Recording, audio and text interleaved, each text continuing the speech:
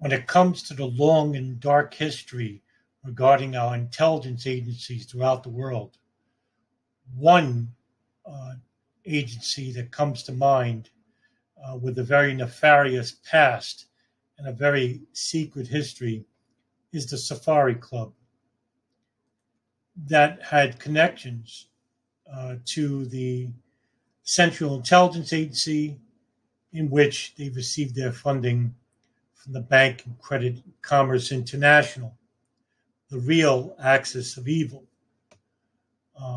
Not many people are aware of the Safari Club. The media hardly ever reports it, and if you Google the Safari Club, basically you come up with a bunch of kids' books. But in history of the last 30 or 40 years, the Safari Club has been sorely underreported, with a few venerable journalists such as Seymour Hersh has ever done any summaries or articles regarding this history of the Safari Club.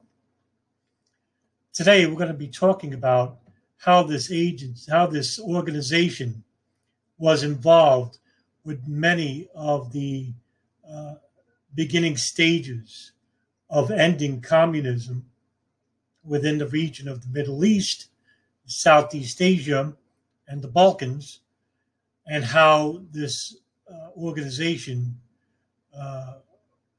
had financed Mujahideen fighters, in which they were receiving payments from a bank which is notoriously known for money laundering to known Arab and global criminals around the world. The Safari Club was founded on September 1st, 1976. An Egyptian reporter digging through Iranian government archives from the Iranian Revolution in Tehran had unearthed documents which showed the secretive club operating in the Middle East region. The group played a secret role in political intrigues in many countries, mainly in Africa and the Middle East, while being primarily funded through secret backdoor deals from government banks and independent operations, illegal black operations. One of the primary functions of generating funds to satisfy their secret operations and tasks was through the Pakistani Merchant Bank of Credit and Commerce International, or in short, BCCI. Saudi Intelligence Minister Kamal Adham was the Director General of the Saudi Arabian Al-Mukhbarat Al-Qama, or the General Intelligence Directorate. Al-Amma was known as a gregarious man, and he also served as a royal counselor to both King Faisal and King Khalid. But 3.5 years prior, the BCCI Bank was founded by a Pakistani named Kamal Hassan Ali, who is an associate of Adham's. Many countries aligned with the Safari Club would have closed-door meetings with the bank's leading managers, and in time, the Central Intelligence Agency would also shadow the club, but not become an official member of it. Instead, it remained as a close partner of its formal members. George H.W. Bush, the director of the CIA at the time, would have a bank account with BCCI and have many dealings with important members within the bank's account holders. In time, BCCI became the fastest growing bank in the world, and Time magazine once described it as not just a bank, but, quote, a global intelligence operation and a mafia-like enforcement squad. Operating primarily out of the bank's offices in Karachi, Pakistan, the 1,500-employee black network has used sophisticated spy equipment and techniques, along with bribery, extortion, kidnapping, and even, by some accounts, murder. The black network, so named by its own members, stops at almost nothing to further the bank's aims the world over, end quote. However, the Safari Club's purpose was to oppose Soviet influence by supporting anti-communists. And in John P. Miglietta's book, American Alliance Policy in the Middle East, 1945 to 1992, he outlined the importance for the formation of the Safari Club. Quote, the Shah provided covert assistance to groups seeking to destabilize the governments of Soviet allies in the region, such as Iraq and Afghanistan, as well as providing assistance to pro-Western governments such as Oman and South Vietnam. In an effort to further advance these goals, the Shah of Iran, associated with a group of conservative Middle Eastern and African states in an informal organization known as the Safari Club. The group was dedicated to blocking the spread of Soviet influence in the Third World. End quote. As the Safari Club was beginning operations, former CIA Director Richard Helms and Theodore Shackley were under scrutiny from Congress and feared that the new covert operations would quickly become exposed. Famed author and historian Peter Dale Scott has classified the Safari Club as part of a second CIA, an extension of the organization's reach maintained by autonomous groups of key agents. Thus, even as Jimmy Carter's new CIA director, Stansfield Turner, attempted to limit the scope of the agency's operations, Shackley, his deputy Thomas Clines, and Edward P. Wilson secretly maintained their connections with both the Safari Club and BCCI. The Safari Club was formed through covert means and was signed by 5 of each country's dignitaries. Alexandre de Marenches, who is France's external intelligence agency manager, Kamal Adham, Saudi Arabia's General Intelligence Directorate, Kamal Hassan Ali, the Egyptian Director of Intelligence, Ahmed Dalimi, Moroccan Director of Intelligence and Commander of the Moroccan Army, and General Nematollah Nassiri from Iran's SAVAK group, SAVAK. They would all sign the charter, which was kept in a locked safe under the watchful eyes of de Marenches. And the goal was pretty straightforward. It was to stop the impending force of communism, which was emanating from the Soviet Union, by affiliating and financially supporting the anti-communists, which comes into play. The old adage, the enemy of my enemy is my friend, would come into play for certain countries of the Safari Club. Although the United States was itself not a member, the CIA, led by Director William Colby, was involved through backdoor deals, which was continued by its next director even more aggressively, who was absolutely loyal to the apparatus, George H.W. Bush, in 1977. The name of the Safari Club was, of course, de Marenches' idea after he went on a trip with associates to a resort in Kenya in 1976 when he first met Adham, Ali, and Nassiri. Its headquarters would be in Cairo, Egypt, and the Safari Club would begin opening accounts made from and influenced by Director Bush in 1977 because he already had an account there through BCCI Bank, and it became its main conduit to funnel large sums of money to the tunes literally of upwards to tens of millions of dollars, and involving Saudi arms deal Adnan Khashoggi, who was also close friends with Kamal Adham, Saudi director of the GID. Adham was also appointed by Saudi King Faisal to head the GID, as well as to begin to serve with closer affairs with Egypt and its State Security Investigation Service intelligence arm. By April 27, 1978, Nur Muhammad Taraki and the People's Democratic Party of Afghanistan, or the PDPA, otherwise known as the Khalq faction, supported by Marxist supporters in the former Soviet Union, seized total power in Afghanistan. Now, Afghanistan President Sardar Mohammad Dawood was overthrown and murdered in a coup led by pro-communist rebels.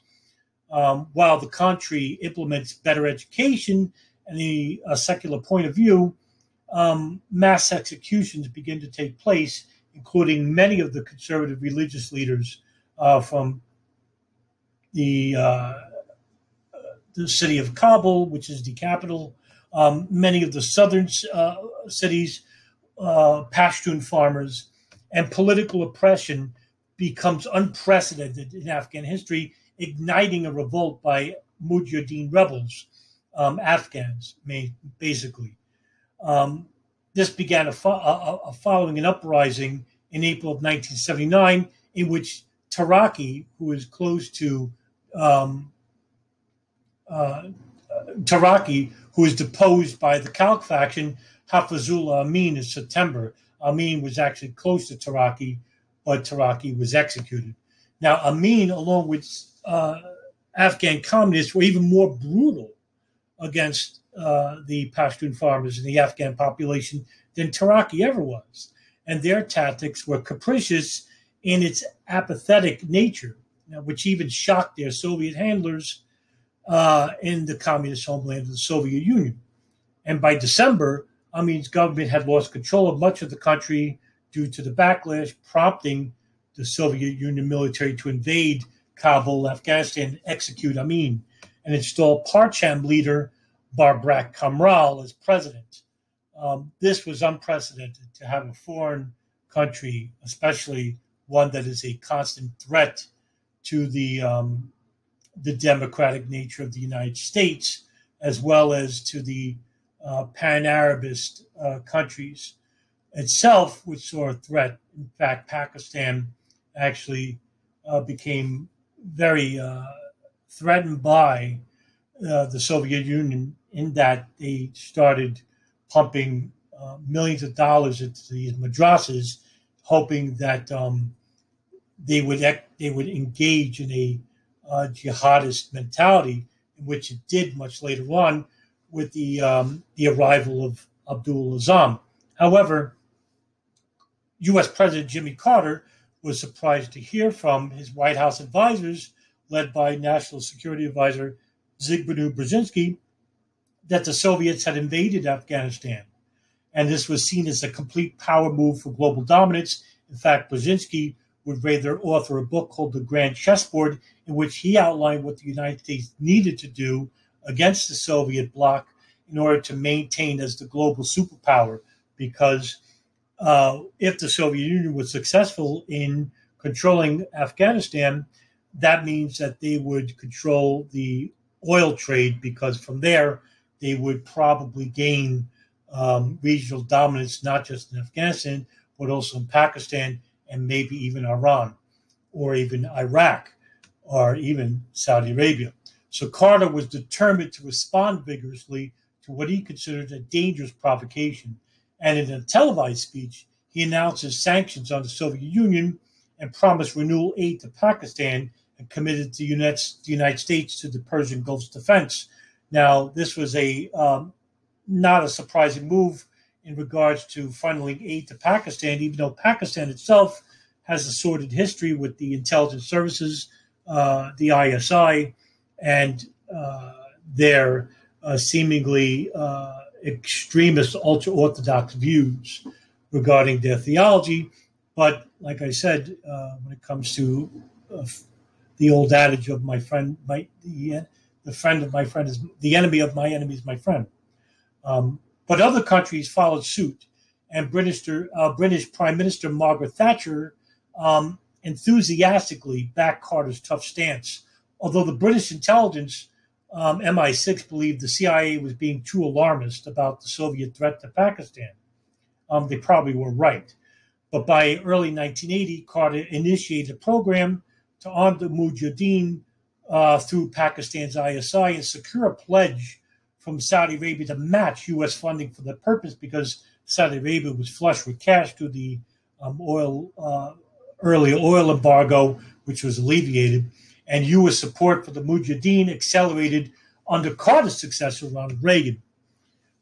So from here, the CIA began covertly assisting the Afghan rebels by providing them with arms and funding through numerous factions led by Gulbuddin Hekmatyar, leader of the Hezb-e Aslami, Abdul Rasul Sayyaf, leader of the Islamic Union for Liberation of Afghanistan, and Ahmad Shah Massoud, leader of the Jamiat-e-Islami. And some of this funding also came through the BCCI Bank as well, and through the drug trade and through the Maktab al-Khidmat, which was later headed by not just Abdul Azam, but Ayman al-Zawahiri and Osama bin Laden, who would later have detrimental influence to the United States much later. The office would also benefit from funding from the CIA and Saudi donors in the kingdom. So the Pakistan's ISI, CIA, and British MI6 began funneling hundreds of millions as well as military-grade weaponry to the Mujahideen. Some of that funding even saw its way through, not just through Hekmatyar and Abdul Sayyaf, but also through the Maktab al-Khidmat in its main office in Peshawar, Pakistan, and later in a office that was located through the Al-Kifa Refugee Center in Brooklyn, New York, which was also monitored by the FBI, and the CIA began pumping money as well as Saudi donors. And this started a branch-out effect of having notable Wahhabi leaders coming to the United States. Omar Abdel Rahman of the Gamma Islamiyah terrorist group in Egypt, Abdul Azam, who started promoting the notion of global defensive jihad, which was later on to be evolved to a global jihad against Western invaders, secular invaders, and that would include the United States and Israel and any affiliates along with it, and even to an extent Saudi Arabia, because they committed a great offense, according to bin Laden, when they invited the United States to defend it from the invading Iraqi army, which was not going to happen. It was a fictional story, but it worked nonetheless. And so bin Laden himself refused any American funding. Now, there's some conspiracy theorists out there who say that bin Laden was a CIA asset named Tim Osman, which is ridiculous. And he was funded or trained by the CIA. And this, too, isn't necessarily correct. Bin Laden refused any American funding as he had his own assets from his father's construction business to help build roads through the Saudi bin Laden group. But this is not to say that maybe some of the funding that the CIA was giving to the Maktab al-Khidmat, which was partly jointly owned by bin Laden, that he saw indirect payments. That could have happened easily. So I'm not dismissing there. So what turned the tide of the Afghanistan war? Well, the advent of Stinger missiles, which was approved by U.S. President Ronald Reagan and assisted by CIA Director George H.W. Bush, who was the vice president under Reagan, through Operation Cyclone. And this had helped turn the tide of the war to benefit the Mujahideen, and the CIA was the primary benefactor. It would later come out that the Afghan Mujahideen and also the Arabs, the foreign Islamists themselves, began to use their training for Stinger missiles to shoot down helicopters and planes. This also would have an important issue raised in regards to the Battle of Mogadishu, in which everybody has probably seen, most people have seen the movie Black Hawk Down, where you see Somalian operatives shooting down helicopters from Stinger missiles. Well, there is some historical analysis for this regarding bin Laden, who actually moved to the Sudan and aided Mohammed Farah Aidid against the Americans, U.S. Army Rangers and Delta Force, who tried to extract Farah Aidid, but were unsuccessful. But as they were getting there, the Stinger missiles that were shot from these operatives were later to be reported to be trained by not just Ali Muhammad, who have links with Omar Abdel Rahman and Bin Laden, but also by Abu Banshiri al-Banshiri, who is, and Muhammad Atef, Abu Hafs al-Masri, who was the military commander-in-chief of al-Qaeda. So basically, the commanders in Afghanistan from the al-Musab camp basically would later have ramifications against the United States in regards to how they trained for Stinger missiles. By this time, with the Iranian Revolution in full tilt, the Safari Club ceased operations, but would continue to exist under much more covert means. And by this time, William Casey, who's now the director of the CIA, began solidifying the relationship between the United States and Saudi Arabia.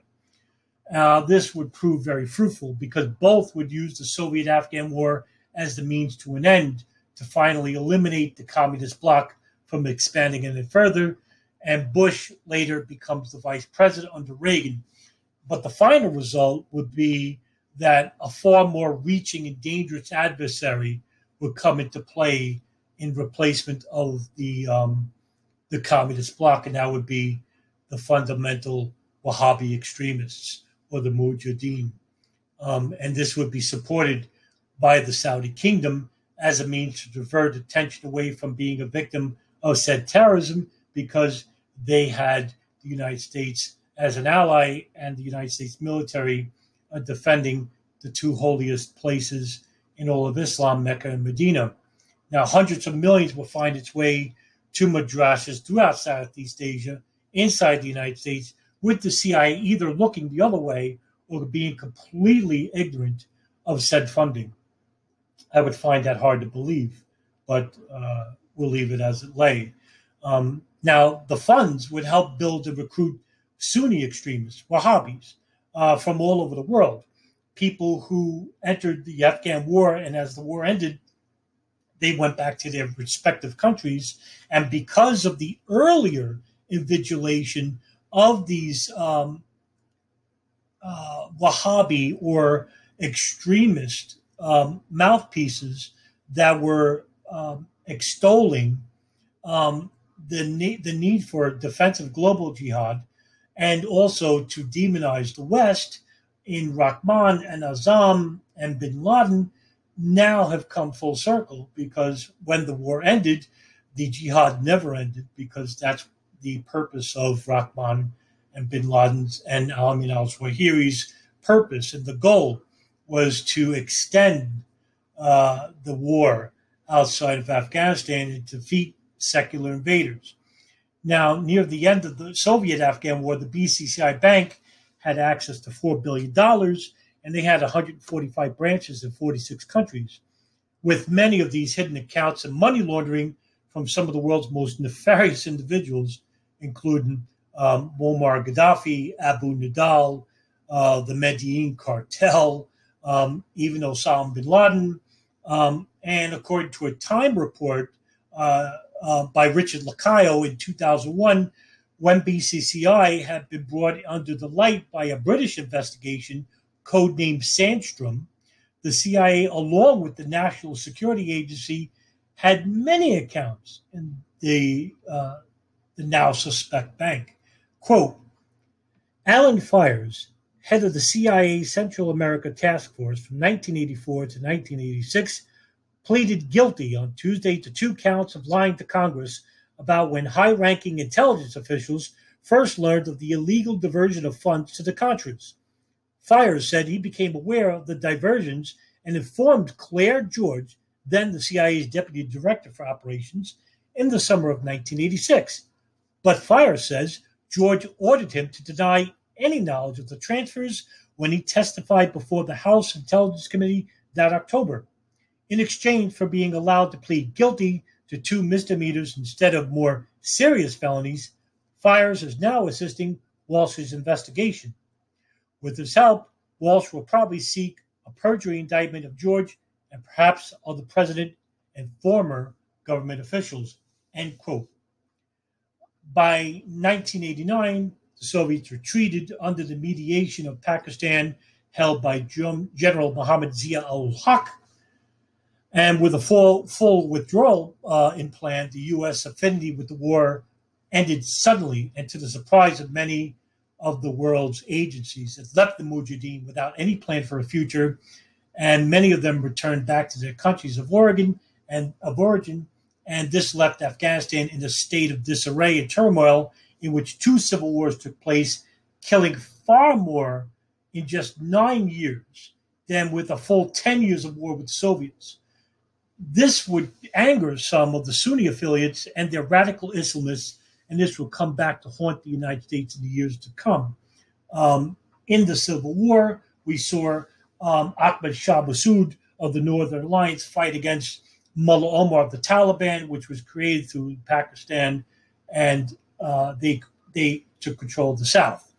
Now, the Iran-Contra scandal saw itself come under full swing with the Reagan administration feigning full ignorance on the matter, but not from Pentagon officials and even some within the State Department who had taken the fall for siphoning funds from under then General Oliver North, who had been tasked to supervise the funds, which was supposed to make its way in Iran in hopes of releasing American hostages.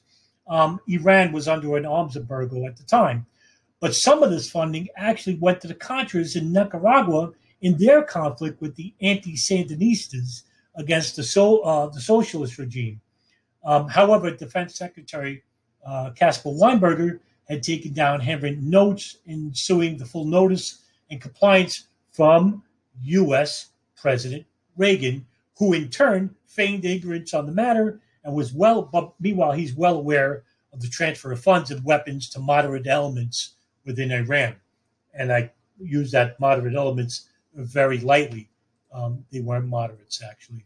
But by 1991, BCCI Bank had been forced to close worldwide under the Sandstrom Report and the British investigation, and the spectacle of the Iran-Contra affair, which had damaged the State Department and Arab nationalist states, replaced by the Wahhabi ideology and rise of its ultra-Orthodox movement, which was funded by Saudi Arabia, with the CIA returning to full swing by its former director Bush by regrouping the Safari Club underground.